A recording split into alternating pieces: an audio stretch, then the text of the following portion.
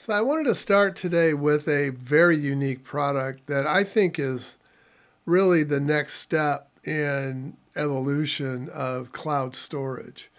And what am I talking about? I'm talking about Internxt.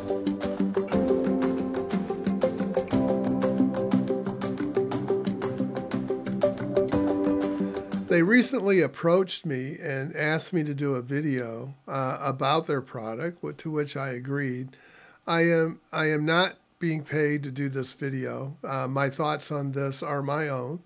They don't get to see this video, but they did provide me with a top tier cloud access, so that gives me about 2 terabytes worth of storage in order to be able to review the product thoroughly, and also to provide you with a 25% discount code, which I will do today. So that's my truth in this. So I wanted to start with a quote by their CEO, by Fran Villaaba. And he said, "Today the internet is controlled by technology giants that offer services and products that are a means to an end. Services that have become essential in our lives and are used to collect data from users to better profile them as they live off of advertising. Privacy should not have to have such a high cost. We believe in a more ethical internet where user privacy is at its core." I think I'm not speaking for you, but speaking for myself. Yes, that is definitely something that I want. I'm tired of being the product, and I'm sure you are too. What is this? What does this thing do? So I'm gonna divide this talk up into 2 sections today. One is for those of you that don't care about the technical details, that just want to understand, what does this do for me? And then I'll do a more technical in-depth in the second half to explain how things work. So Internxt is a cloud storage device, but it is different than most of the ones that are out there. There are some that are similar, but they have not gone quite as far as Internxt has gone in the evolution. So what the heck does all that mean anyway? What are you talking about? So the whole thing starts when you sign up for an account. And that basically creates your passphrase. They create it for you. And they place that passphrase based on your password into your client. So this is zero knowledge based cloud storage. So they don't know anything about your password, nor do they want to.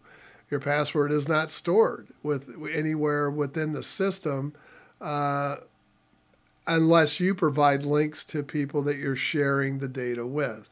So you have that choice. You hold the cards here on everything that's done.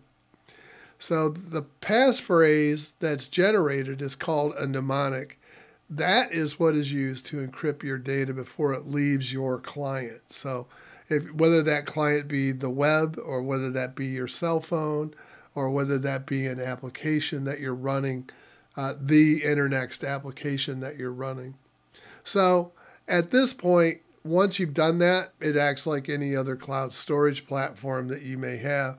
In other words, it allows me to create directories, store files, store photos, and share those with other people. The other thing that you have control over is you can specify how many downloads you will allow on a particular file. Once it exceeds that count, no more sharing is done. Let's talk about the technical side of this for a minute.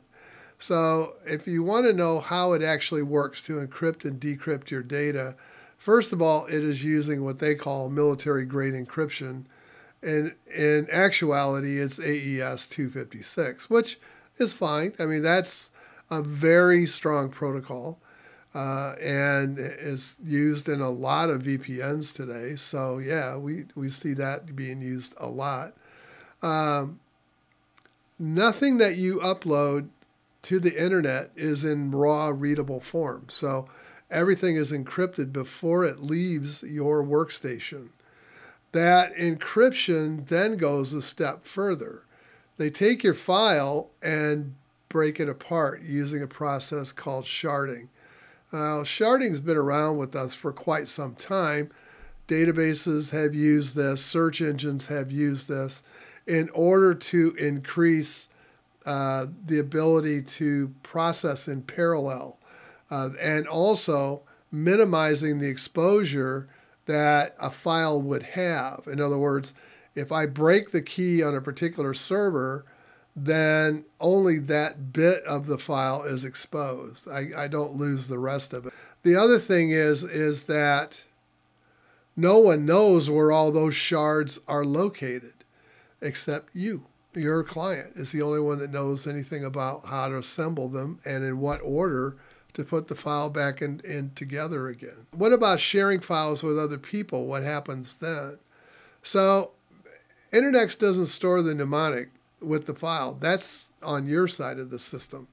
It does, however, contain the link, and the information that is in that link is used to correctly generate the decryption key and be able to allow them to download the file without corrupting it.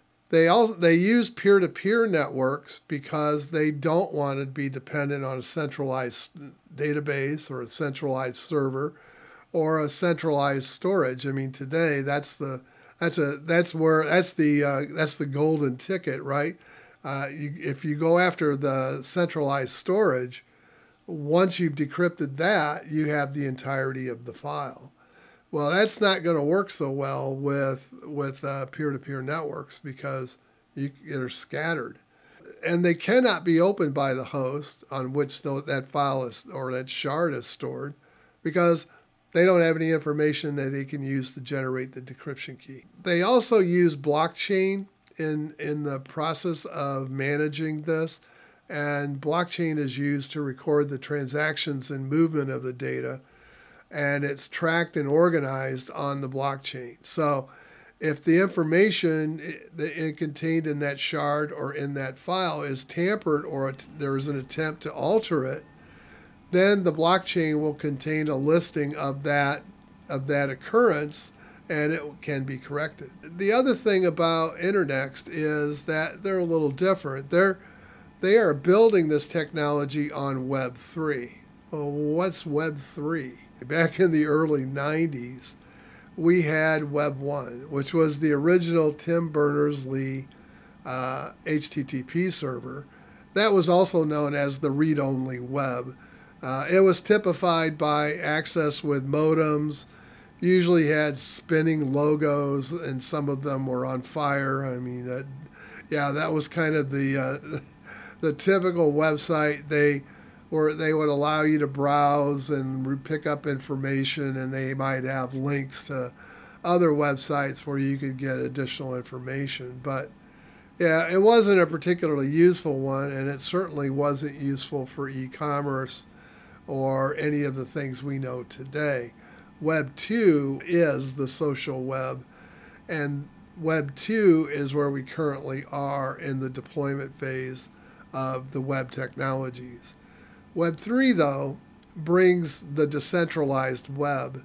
So why is that? What do we need the decentralized web for? Well, Web 2 placed too much control in the hands of large companies. Well, they started out small, but they became large as the social web grew. And so they became quite powerful, and they now can threaten your access to that social web by simply turning your account off. Web 3 is designed to wrestle that control back from the big tech and to distribute access and agency to the users where it actually belongs. So, and not in the hands of large corporations that are more interested in mining your data and selling you for their ad base. So the thing that makes Web 3 notable and identifiable is, first of all, it's trustless. So there is no central point of trust. It is also verifiable because it uses blockchain to do that. And it's self-governing. It's usually typified by linked data or sharded data, blockchains, and decentralized web. So And that is how Internxt is built. That's how their cloud services are built. They're totally decentralized. There are three products that Internxt provides, and they're all bundled under one price. So the only thing that you do on Internxt is you choose how much storage you want. All of the features are available, even from the lowest base subscription all the way up to the top tier. And we'll talk more about that at the end here. So the first product is called Drive. Drive is the cloud storage, and that provides a mechanism for you to create folders, store files, retrieve files, as well as photos. It also syncs automatically between your devices so that you always have an up-to-date copy on all of the devices that are using Drive. Now you don't have to use that. If you're using the web client, then it doesn't sync. So it offers military-grade encryption and file sharing. And also it is zero knowledge. That is, there aren't any encryption keys that are stored on their servers or on their partner servers. So nobody knows anything about being able to decrypt the file except you. So yeah, it's not possible. You control who you share the files with, and you control how many times you allow it to be downloaded. The other feature of Drive that you have is that you can specify a portion of your local file system that you feel is critical and that you want to keep backed up. And so it will place that in a special location within the cloud storage using the same mechanisms that it does for all of the files that it stores. It just organizes it better for you when you retrieve things later. The other thing, all of the source code for all of the products, whether that be the server or the client or the mobile devices, it's all publicized and kept on GitHub. And I will put the links below on where you can find the source code for their products. So they're totally transparent and totally open about what they're doing. And I think that's pretty cool. There are other cloud providers that do that as well. And I think that is a really cool trend, being that this is a Linux channel dealing with open source. The second product is the photo, and that is used from your cell phone or mobile device. That allows to keep your phone's photos all in one place. So it automatically syncs between the phone and a location in your cloud storage called the photo gallery. So again, that's accessible from Drive. It's also accessible from other cell phones as well. But it just gives you a place where, hey, I don't have to worry about losing my photos. I have a place where I can back them up and keep them. And then I can work through them at my leisure to determine which ones I want to keep, which ones I want to share, and which ones I want to discard. So again, it has all the same security and zero knowledge technology of all the other products. And as I've mentioned before, the source code is available on GitHub. A third product is called Send. And this is something like this that I have used in professional settings where you need to send a file securely through the internet, and you want to make sure that the recipient is the only one that can get it. So this is called Send, and that encrypts and sends files in total privacy. It is kind of a place where you drop the file, and then you notify the recipient either via email or by sending a link, and whatever mechanism you choose to do so, where they can then retrieve that file, and the information in the link contains how to decrypt, and it will automatically decrypt that file and allow and assemble it correctly for them. Again, the source code is available on GitHub. So there's two additional tools that you have access to as well. There's a passwords checker that makes sure that your passwords are up to snuff. They also support 2FA through Authy, so if you're interested in using that, you can. There's a secondary product, which is a free virus scanner.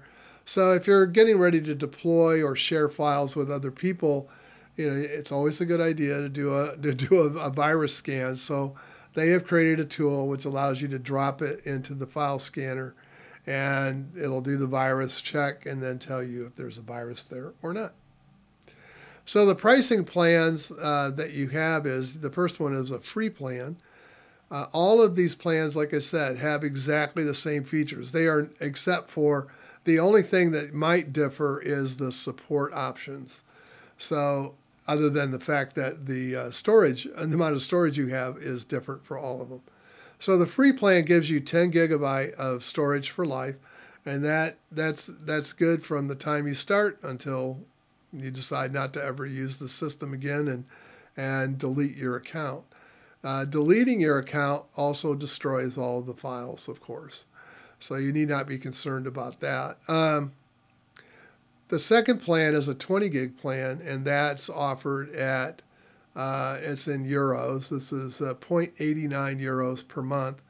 These are all based on an annualized payment. So, and then there's a 200 gig plan, which is offered at $349 per month, and a 2 terabyte plan that's offered at $899 per month. Now, if you go look at some of the plans from Dropbox or Apple or Google, you'll find that theirs is cheaper than the others. So, yeah, also all the plans offer encrypted file storage, and all of them allow access from any devices. And the devices that you can use are Mac OS, Windows, Linux, and the only one I have tested is Ubuntu. And I tried it with Debian. Debian does not work. There's a missing file with it. There's also Android and iOS devices as well that are supported for this to access this. And then, of course, you can always use a browser to access your account and your files as well. So I guess one last thought in closing up today, for those of you who self-host, yes, you can self-host on Nextcloud or OwnCloud or Synology, whichever mechanism you decide to use. But here's the thing. Whenever you're the host, you're the one that has to be vigilant about keeping your system safe and up to date, making sure that your cloud servers are secured, all of the latest patches have been applied, not only to the cloud software, but also to its dependency chain. If it's using a database, making sure that that's kept up to date. If it's using a web server, making sure that's kept up to date, as well as the operating system that is hosting it. So yeah, all of that falls on you. Also, backup of the data, that's your responsibility. And security is also your responsibility. And on that note, Nextcloud and OwnCloud do not secure by encryption by default. There is no encryption by default. Your data is stored in the clear. It is sent in the clear. And there is a database that also stores in the clear. So if you want encryption, file encryption in transit and file encryption at rest, you've got to set that up yourself. So yeah, it's not going to do it for you. I'm going to put the discount code below. If you're interested, I would suggest going and trying it out with the free account. And then if you're interested in purchasing additional storage, I have 25% off for you.